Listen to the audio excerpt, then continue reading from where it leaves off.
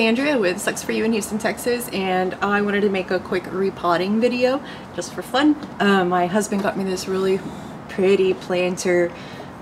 Actually, it was back in January for my birthday, and I have never got around to potting it up. I wanted to find a special plant for it, and the cool thing about this is you can actually tilt the pot in all kinds of directions, right? So I wanted something that wasn't too top heavy. I don't want it to fall over. So another problem I had was it didn't have a drainage hole, and while I did have one of those spade tipped the carbide drill bits for ceramic and tile and pots and glass, it wasn't big enough, and it wasn't really getting through the clay. It's really thick, so I held out. I didn't want to crack it, and then I finally got this.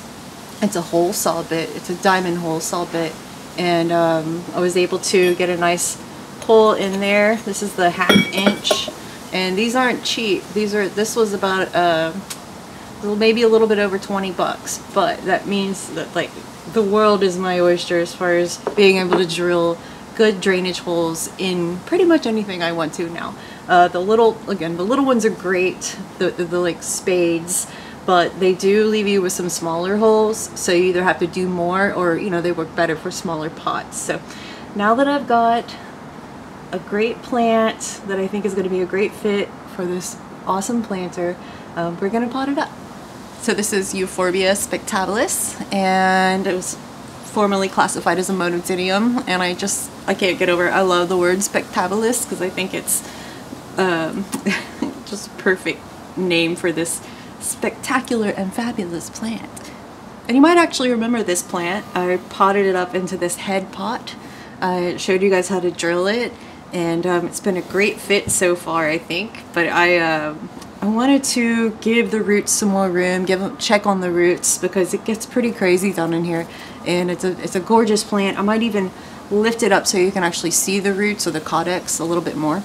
We'll just see if it's ready for that. You do, if you're trying to build, or if you're trying to get a bigger caudex on your plants, then you want to leave it buried under the dirt for longer. And another way to fatten up a caudex is to, you know, trim some of the leaves, do a lot of pruning, so it forces the energy down into the caudex.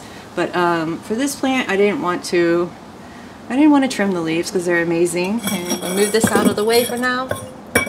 And get a little bin.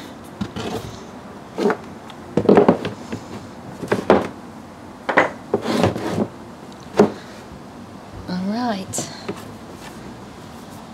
So I just want to, look at this pretty little crystal in there. I'm gonna hold it gently by the base, avoiding the leaves so I don't break them, and then give it a little tap. Oh yeah. Ooh, it's in there. Okay. So let's get something to loosen this up a little bit. So what I like to do, look at all those holes from that video.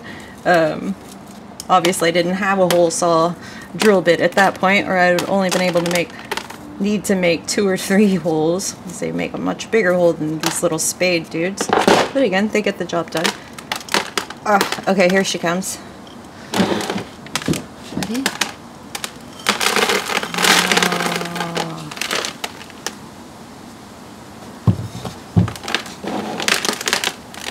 This is always really exciting, seeing what the roots look like now.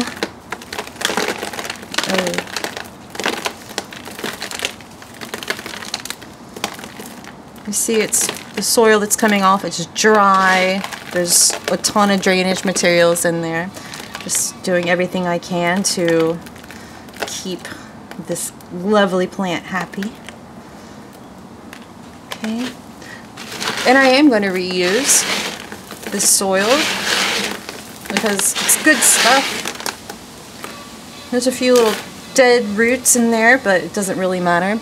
If you guys hear that honking in the background, that's the paletas guy. He drives by every day, twice a day, on his bicycle, and it's piled with popsicles and elotes and drinks, and It's so convenient just to have someone drive by twice a day with delicious things. Always get excited when I hear the horn.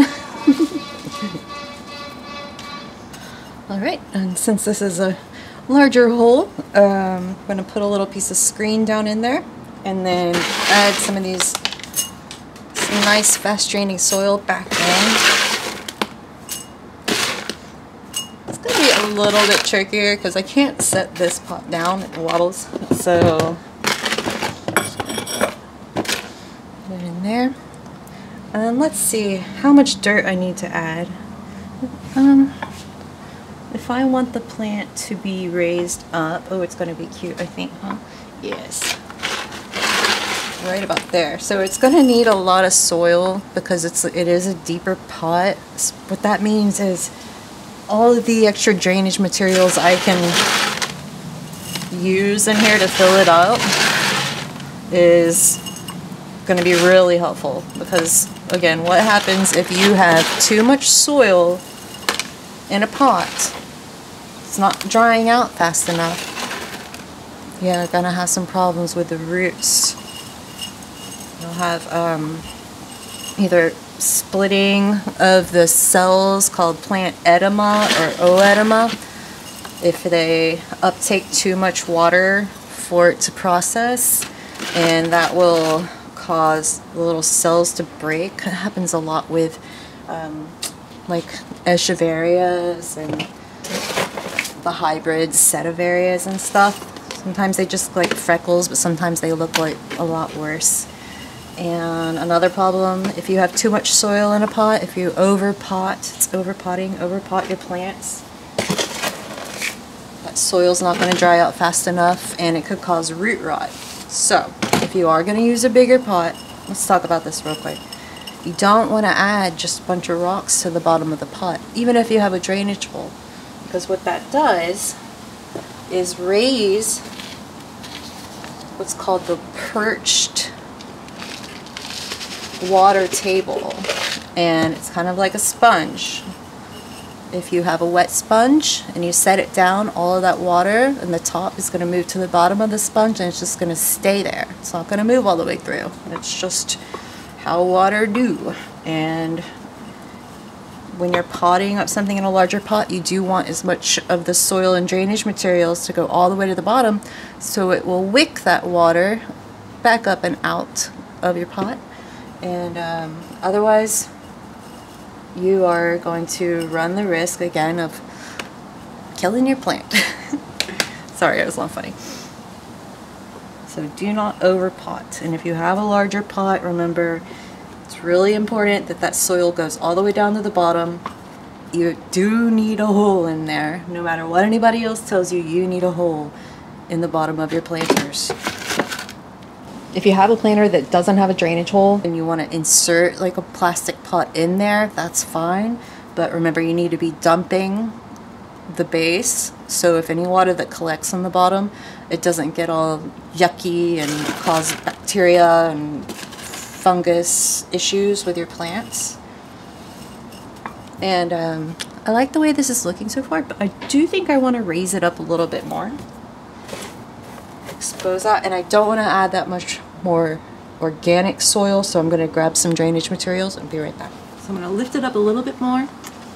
Actually, I don't want it to be too high, because if I do want to position it like that, then I don't want it to fall forward, so I'm not going to go too crazy. And then once I water this, of course I'll wait a few days to water, because you saw that there's going to be a few little broken roots and we don't want water getting into the root system. We want to avoid introducing any bacteria into the plant, any fungus into the plant. That's how you get a sick plant. And just bring her up a little bit more. But yeah, once I start watering, it'll help the soil in there to compact a little bit more, help the plant stay in place, and then eventually she's going to put more roots down and hold on tighter. So if there was some pumice dust, just wanted to clean it off the roots, just for looks, get it off there. And then maybe even come in and take out a little bit of that dirt. Some little stuff stuck in there, and that'll show you, it'll kind of emphasize how crazy the roots are. And then I'm going to just go ahead and come in while I have a little blush brush handy and give her a little dusting. Oh yeah. This plant's amazing and would look good in any pot, but because the pot is special and the plant is special, and both the people who gave me the pot and the plant are special to me, my husband and my friend Kathy, I wanted to put them together. And here's that drill bit again. Again, it's a diamond hole saw, and I know it's a pretty penny. It's a little over 20 bucks, but definitely worth it. And I really do encourage you to, you know, throw some of that money that you're throwing at new plants towards accessories and other, you know, products that are going to help keep your plants happier, reduce stress on you and them. Grow lights, drill bits, nice pretty pots, right? And see, I got these new shelves. Finally got some shelves. They were only 10 bucks from IKEA, but I would have paid double if they would have come assembled already. But thinking I'm going to put this gal up here somewhere.